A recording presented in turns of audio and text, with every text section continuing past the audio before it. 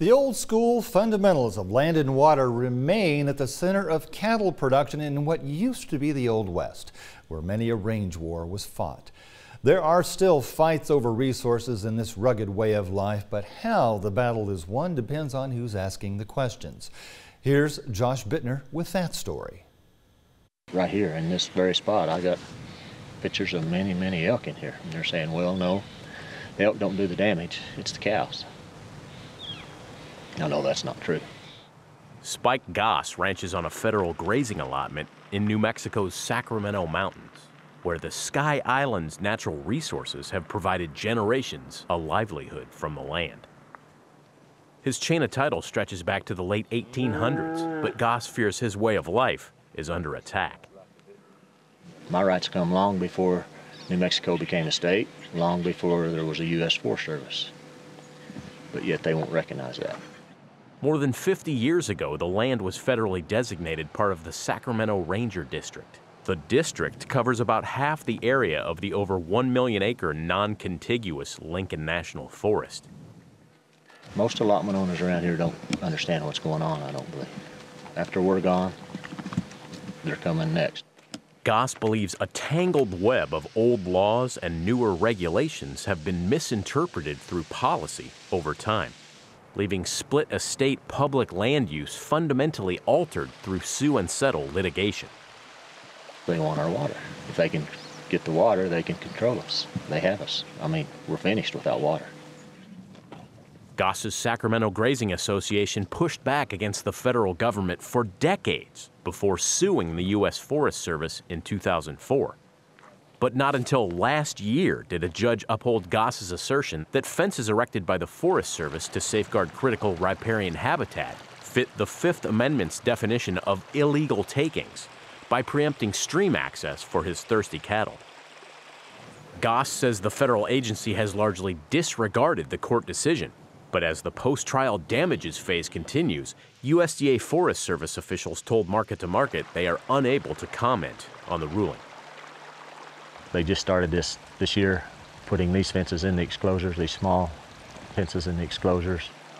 So every drop is appreciated. Beth Humphrey, a retired district ranger, says the agency is governed by a multiple-use policy that requires weighing input from several stakeholders, along with other tasks like fire prevention and wildlife management.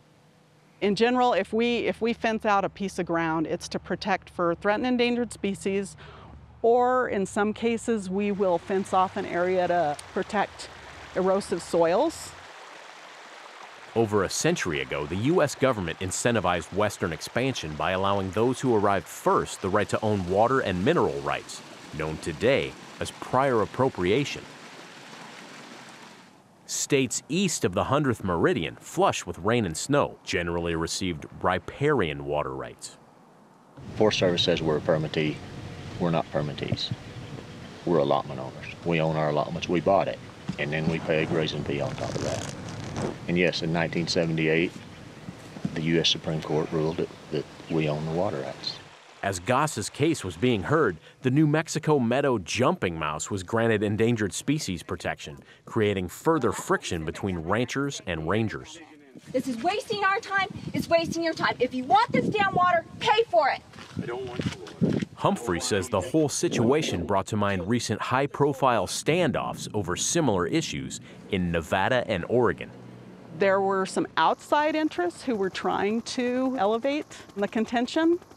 We were concerned when that happened. We didn't know what to expect from some of the people that have that value system and that mindset about the federal government. There is an element of that here. But Spike's wife, Kelly Goss, refutes those sentiments. No, we will not resort to violence. This is not worth someone's life. This is our heritage, our way of life, our livelihood, what we want to pass down to our kids and our grandkids. Critics charge the Forest Service has shifted to a more environmentally based vision, and mismanagement is evidenced by the increased number and severity of western wildfires. I think we need to be honest and say that the land here has been overgrazed, and we need to really figure out a way to bring it back to its glory as what it used to be. Water rights holders across the Land of Enchantment say environmental activists have deftly employed legal tools to further their causes, citing the Equal Access to Justice Act and other provisions that allow nonprofits to sue the federal government and recoup legal fees at taxpayer expense, if they win. But Wild Earth Guardian's executive director John Horning, instrumental in winning legal concessions for the mouse, says organizations like his take huge financial risks. Horning argues the margin of error for endangered species is too small for compromise and calls grazing an economically marginal activity, adding that cattle congregate around waterways, strip away vegetation, and send shock waves through ecosystems. They just continue to take and take and take. Some allotment owners believe career bureaucrats have used environmentalism to swing policy in their favor. The Gosses say they've endured pressure from the federal government across multiple administrations, but admit President Trump's campaign calls to drain the swamp resonated with them. We hope. We haven't seen it yet, but we hope soon. We'd like for somebody back there to come out here and take a good hard look at this and look at our issues and listen to some stuff that's been going on and look at some of our documentation and mostly follow the law. I don't believe they're following the law at all.